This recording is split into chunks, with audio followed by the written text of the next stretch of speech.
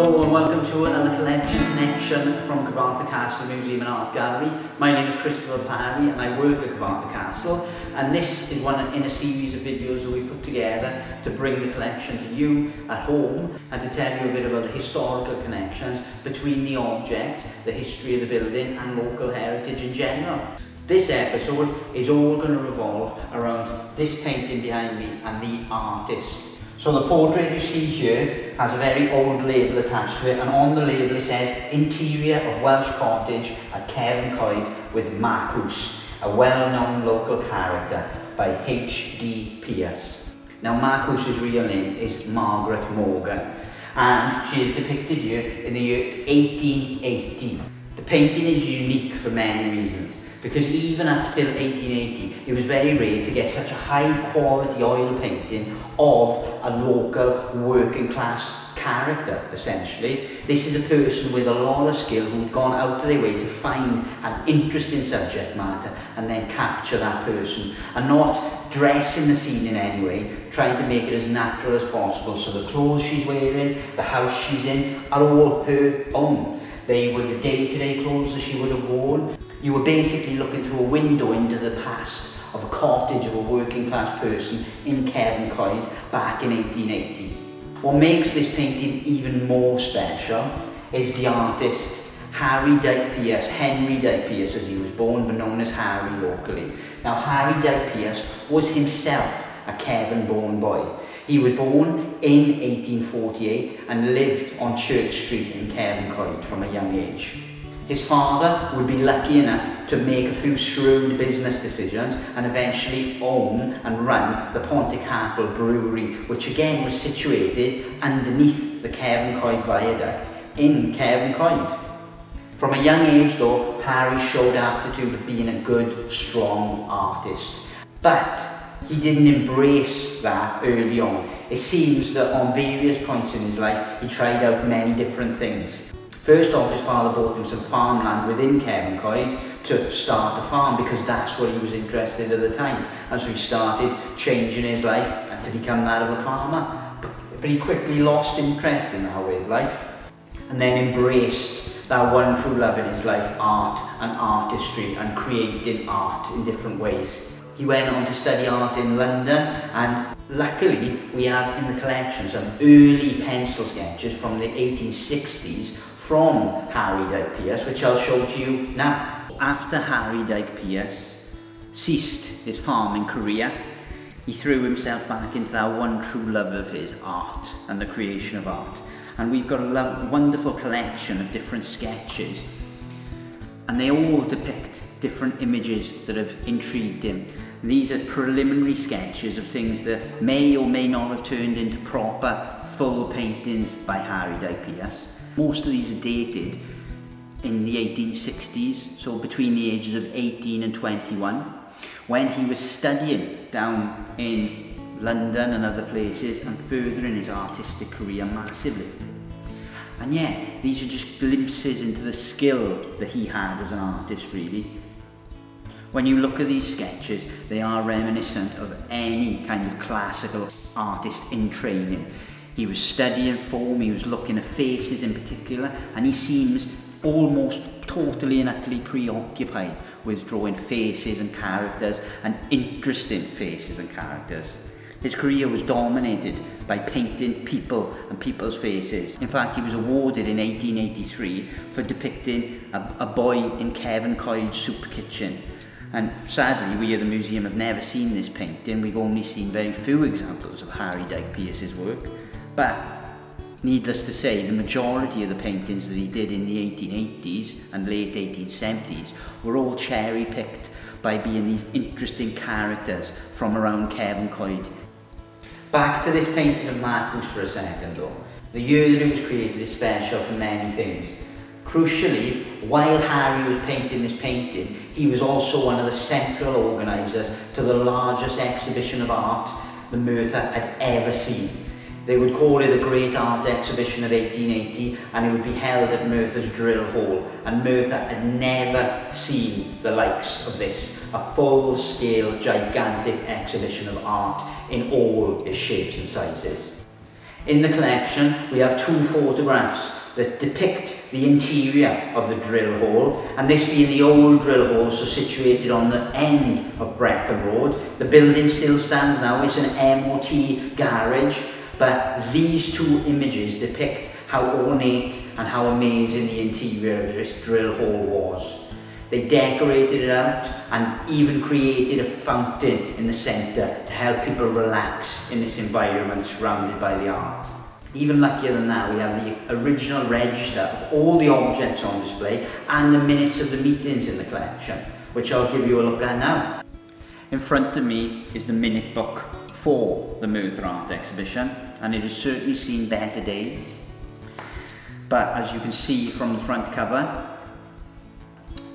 Merthyr Art Exhibition list of applications for space. And essentially what this list is, it is a series of listings for all the oil paintings, all the sculptures, everything contained within that exhibition. There was over 248 oil paintings on display, 145 watercolours and 62 photos. Add to that all the other categories of object, and there were over 3,000 objects on display in the drill hole in 1880. Now, as we can tell from the minute sheets, which are also contained within this book, the first preliminary meeting was held on October the 21st, 1879.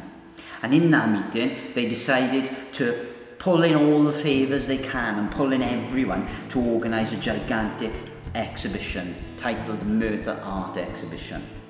And the idea was not to earn money from it. All of the people contributing their time did it voluntarily, so all of the townspeople, Harry Dyke Pierce included, volunteered their time free. But there was a charge for entry, and that was because one of the main things they wanted to do is they wanted to create a fund to start an art school within Merthyr, to not only show the arts, they wanted to fund the arts locally. They wanted to actually spend money on these talented artists that are scattered around the town. As the minutes go on though, they say that the exhibition was launched on May 27th, 1880, and that it was on for 2 months. It was just over 50 days that it was on, and in that time it attracted 40,000 plus visitors. At the end of the exhibition, they didn't have enough excess funds to fund an art school permanently, so what they did instead, as we can see from the minute book of the finances as well, is they funded an art prize for Merthyr. They also gave surplus money to the hospital, the library and the Cefn Coed library as well, and so they distributed all the funds that they could to affect directly local people. The book here shows the range of objects on display, and it shows specifically and crucially more than anything the amount of support that this exhibition had. These people, like Harry Dyke Pierce, like William Crochet, and like all of these notable townspeople, used their connections wisely, and they got people out there to donate objects and items. We even got medieval mosaic portraits from the museums down in London and in South Kensington. Amazingly, when we in the museum look through this book now, you can see the traces of how Cyfarthfa Castle Museum formed. To give you an indication, on the opposite side of the room I'm in right now, the opposite side where Macws is featured, is a painting by a gentleman called T.H. Thomas, which I'll show to you very quickly now. Hanging just on the wall over here is one of my favourite paintings from Cyfarthfa Castle's collection. It's called Sackcloth and Ashes, a tip girl leaving work. And it depicts unashamedly how tip girls worked and dressed in industrial districts like Merthyr. And this was one of the paintings that was on display in 1880 in that great exhibition. Scattered throughout Cyfarthfa Castle Museum are remnants of this 1880 exhibition, because what happened was the people involved in that exhibition were involved directly in founding Cyfarthfa Castle, because this 1880 exhibition was the key. It was the proof that they needed that something like this in Merthyr could be a success, and so they started from there on in trying to put into place a permanent art gallery space, which ended up being us at Cyfarthfa Castle. And so just a quick wander around, you'll see comparisons from the photos that we've got of the drill hall exhibition to the collection that's on display now. I'm in the dining room at Cyfarthfa Castle now, and behind me are the portraits of 3 of the main crochet family ironmasters.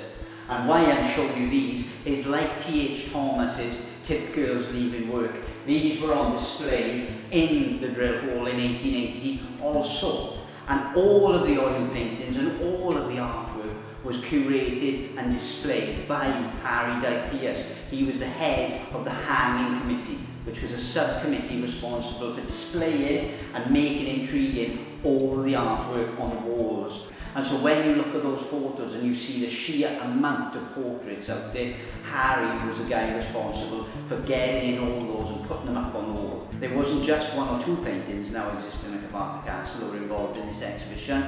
Tons of the collection was, which I'll go through really quickly.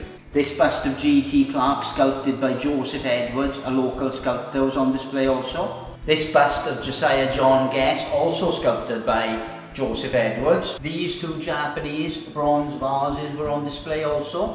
One of these paintings by Penry Williams of the Merthyr Riots, we're not sure which, but one of them was on display. This very early watercolour by Penry Williams of his father's house in Georgetown was on display. The busts produced by Wedgwood, including a bust of Isaac Newton, was on display. This Swansea oval dish was on display also, along with loads of other ceramics. And this and all the other ceramics were donated in 2 parts. One by J.H. James of the Cottage up in High Brazil, and William Thompson Crochet, who lived in Cyfarthfa Castle, but was then, in 1880, living in Vayner House. And here we are, back at the portrait of Macws in her cottage in Cefn Coed, painted by a boy from Cefn Coed. Now, amazingly, Margaret Morgan was featured in this portrait, outlived Harry Dyke Pierce. Harry passed away in 1895, and a year later Macws would pass away as well. But Macws, unlike Harry, has been immortalised in paint and will always be recognisable on the walls of Cyfarthfa Castle as one of those truly unique faces from our past. I hope you enjoyed our collection connection today, and a look back at not only the painting but of Harry Dyke Pierce's life and of the story of the 1880 art exhibition in Merthyr. So if you did like this, please like the video, share it and subscribe, and please talk and comment on it as much as possible. And thank you very much for watching. Hwyl fawr.